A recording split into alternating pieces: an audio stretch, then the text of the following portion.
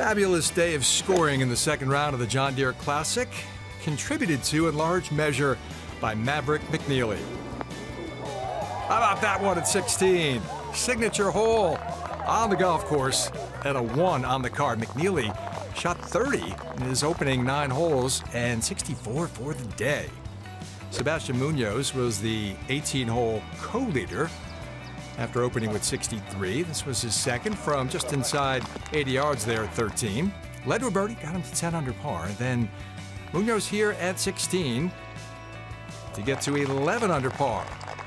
A player who won the Sanderson Farms Championship a couple seasons ago and bidding to move into the PGA Tour winner's circle for a second time. He is very much in the hunt. Birdie conversion there at 17 got Muñoz to 12 under par. Kevin Na, sticky competitor. He's always hanging around. He's hard to shake, especially when he has to conjure up imagination and ingenuity like that one off the toe of the putter at the 6th. Thank you very much. Kevin Na does that a lot. He got to 10 under par. Luke List has not won on the PGA Tour before. He was second at the Honda Classic a few seasons ago. Got a lot of game, just hasn't put it all together for 4 days, but he's done it for 2 days this week. That was at 18 from 137. That got him to 10 under par, and then this one at the first, his 10th hole of the day, moved Luke List to 11 under par. He was within a shot of the lead at that point. Sung Jae Im, Mr. Consistency, birdie attempt here at the 8th from about 25 feet. That got him to 6 under par and comfortably inside the cut line for the weekend at that moment.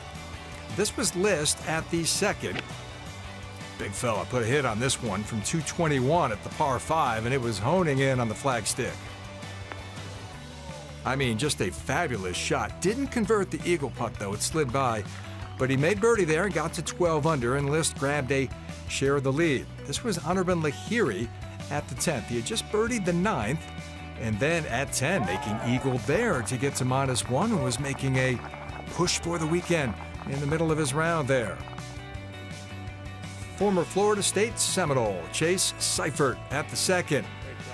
3rd hole, I mean, it was a really difficult hole, but Seifert gained some serious strokes on the field by holding that one to move to -9.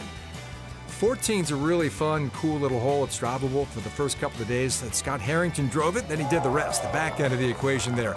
An eagle moving Harrington to -7, and the scoring onslaught was on, and weren't many better than Luke List. Birdie at the 7th, his last of the day, got him to 13 under, and he grabbed the lead on his way to a 63 on Friday.